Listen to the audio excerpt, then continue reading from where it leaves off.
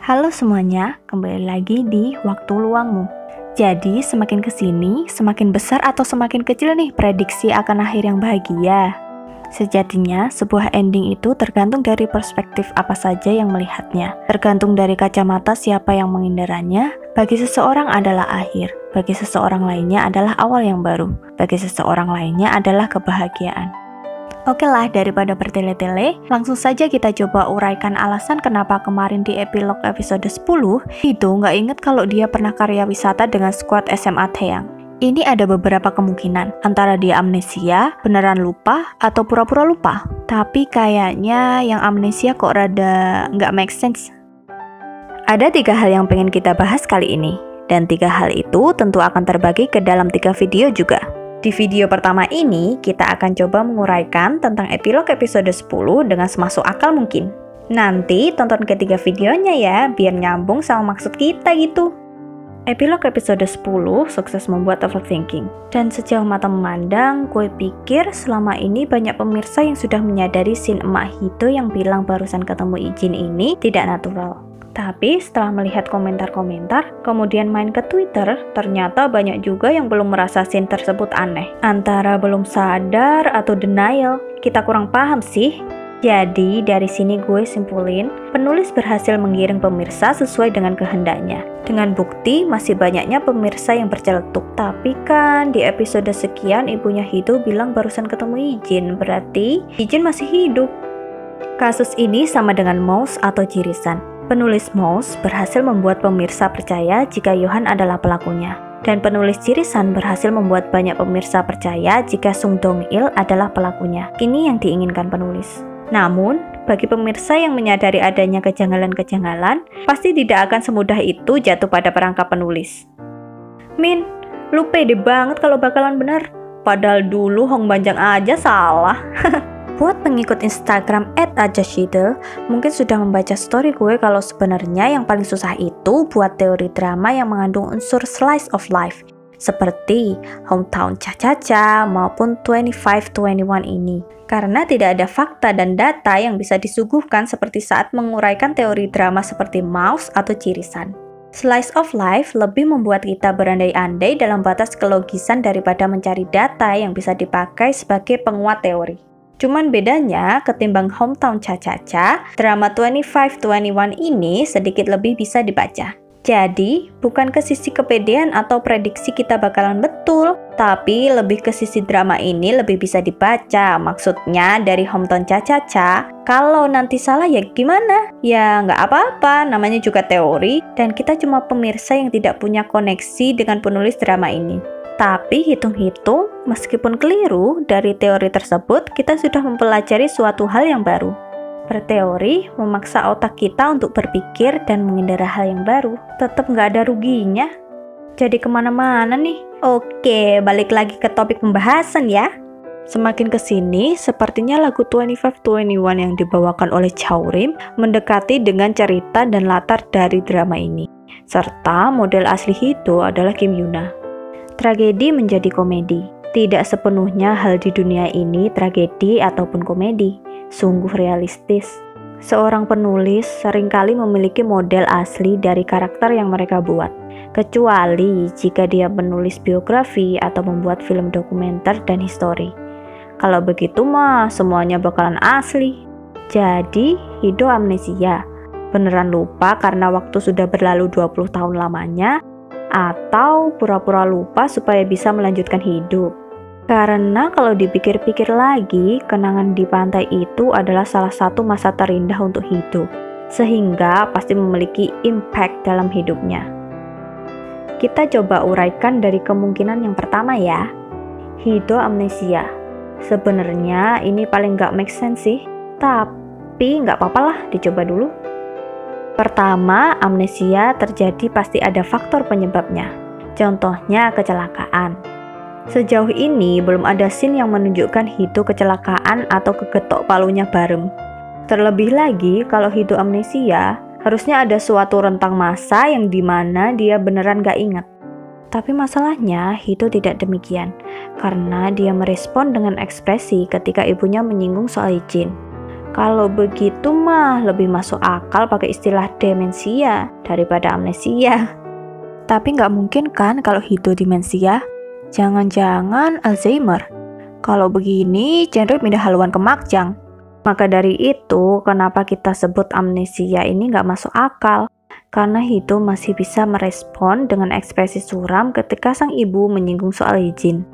Berarti ada sesuatu yang terjadi jauh setelah mereka pergi ke pantai yang itu diingat oleh Hito. Masa iya Mantai nggak inget, tapi pas ibunya nyebut ketemu izin, ekspresi Hito auto suram. Padahal pas Mantai kan nggak ada suram-suramnya. Maksudnya kenangan happy gitu, dan bukan kenangan yang mudah dilupakan, kecuali kalau memang beneran amnesia. Tapi Hito nggak amnesia. Yang kedua adalah, Hito beneran lupa karena faktor waktu yang sudah banyak berlalu.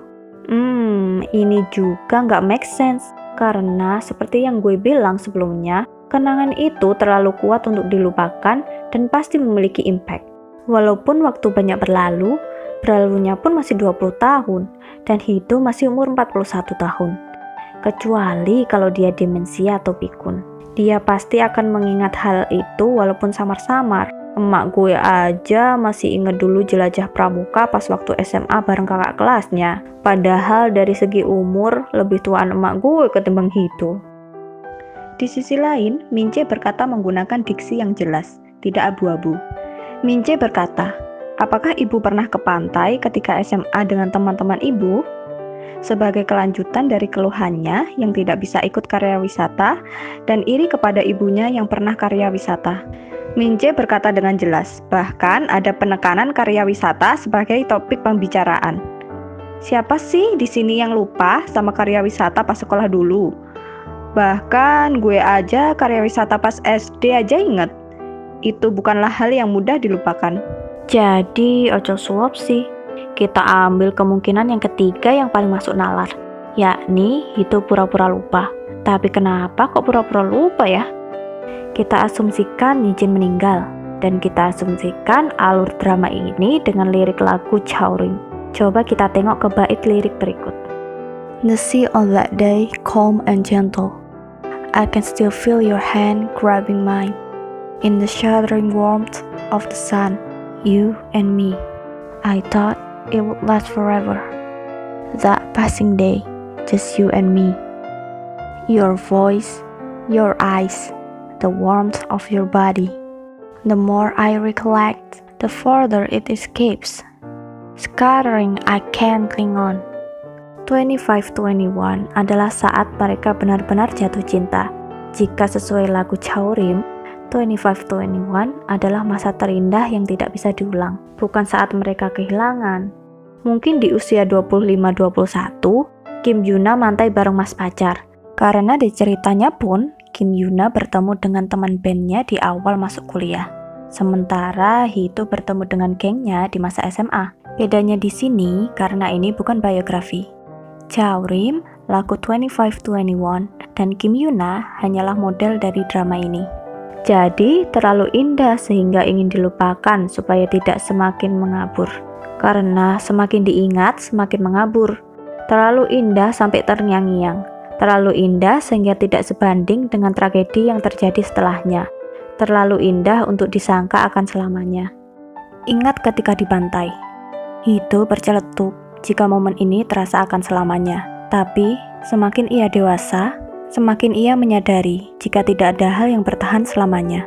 Semuanya hanya sementara. Tapi di tengah kesementaraan yang lewat itu, tidak semuanya adalah hal buruk. Di sisi lain, lagu Tae Ri juga bisa dimaknai seperti ini. Terlepas dari akhir masa muda itu bagaimana, entah bahagia atau pahit, setiap orang pasti pernah merasakan dan memiliki masa muda. Dan masa muda itu berjalan bagaimana? Intinya, masa muda itu adalah masa yang tidak bisa kembali lagi. Semakin diingat, semakin kabur. Tinggal rasa saja yang tersisa. Sekalipun momen itu diabadikan dalam buku diari. Gue aja baca diari sendiri pas SMP dulu juga udah samar-samar ngingetnya. Tapi nggak lupa. Apalagi orang yang sudah pergi. Kita tidak melupakannya. Kita tidak melupakan momen kita bersama dia. Tapi jadi samar-samar. Jadi ingatan itu nggak sejelas seperti kita sedang melihat sebuah video. Bersyukurlah kalian yang bisa mengabadikan setiap momen lewat video. Generasi jadul mah boro-boro pakai video, nulis diary aja mut-mutan. Jadi masa muda itu nggak selamanya, dan memang nggak ada yang selamanya. Manfaatkan dengan baik duhai kawan yang masih menjalani masa muda. Dengan pura-pura lupanya Hido ini membuktikan atau menjadi bukti kuat kalau suami Hido bukanlah Hijin. Wah, jadi sespesial itu ya Hijin buat Hido. Bahkan Hido sampai menamai tokonya 2521. Apa kabar Pak Suami? Apa nggak cemburu? Hei, di sini kita bisa mengendera. Izin ini spesial nggak cuma buat Hido aja, tapi untuk keluarga Hido termasuk Mince dan Pak Suami. Karena seperti yang pernah gue bilang di video sebelumnya, karakter Izin ini sebagai pembantu buat Hido alias support system buat Hido. Maksudnya gimana? Tonton aja video ini. Kalau Izin masih hidup dan dia nikah sama orang lain, kemudian Hido sendiri juga nikah dengan orang lain, maka akan sangat nggak make sense Hido menamai tokonya 2521 yang berhubungan dengan cinta pertamanya. Dan cinta pertamanya sekarang jadi suami orang. Posisikan saja kita sebagai Hido. Kita udah punya suami dan anak, tapi nama toko kita adalah 2521, lambang kisah cinta pertama kita dengan sosok yang sekarang jadi suami orang. Ya, walaupun bisa diterima, tapi lucu aja. Ada suami, ada anak, tapi pikirannya masih ke cowok lain yang udah jadi suami orang. Sekalipun makna 2521 itu hanya Hido yang tahu, tapi jatuhnya nggak bermoral. Nah, akan jauh lebih bisa diterima dan logis kalau Izin ini meninggal. Hido menamai tokonya 2521 karena memang ada sesuatu untuk dikenang dari sosok Izin. Dan Pak Suami pasti akan lebih bisa menerima hal ini serta menghormati Izin sebagai sosok yang baik dan sudah membantu Hido dalam meraih impiannya, menjaga Hido ketika masih muda, dan sekarang adalah gilirannya untuk menjaga Hido. Lagian gak mungkin Hido namain tokonya tanpa berdiskusi dengan keluarganya. Realistisnya dia bakal tanyain, gimana kalau nama tokonya 2521? Dan keluarganya bertanya balik, apa alasannya menamai 2521? Bukannya nyelonong main kasih nama toko sendiri di saat dia punya keluarga. Siapa sih yang gak pengen happy ending? Gue yang ngomong babi ibu Izin meninggal aja sampai sekarang juga masih berharap celah happy ending. Tapi kembali lagi, ending itu tergantung dari perspektif siapa kita melihatnya. Nah, gimana nih menurut kalian? Tentu ini hanyalah prediksi belaka. Bisa keliru karena kita hanyalah pemirsa. Sampaikan isi hati kalian di kolom komentar ya. Sampaikan dengan bahasa yang baik. Kalau suka dengan video ini, klik tombol like, share. Jangan lupa subscribe buat yang belum.